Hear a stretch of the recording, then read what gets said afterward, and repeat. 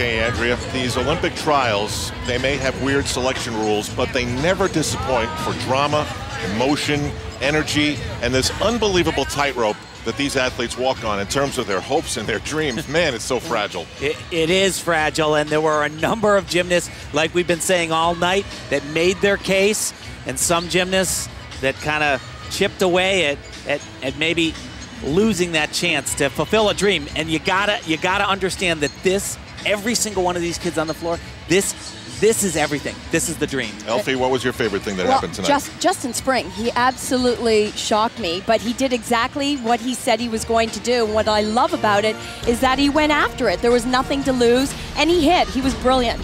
I don't know, it was pretty cool to be part of television history, the first ever live event on Universal Sports.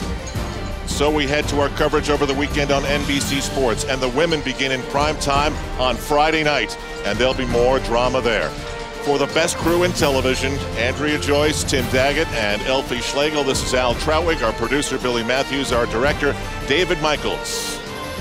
Universal Sports is on its way.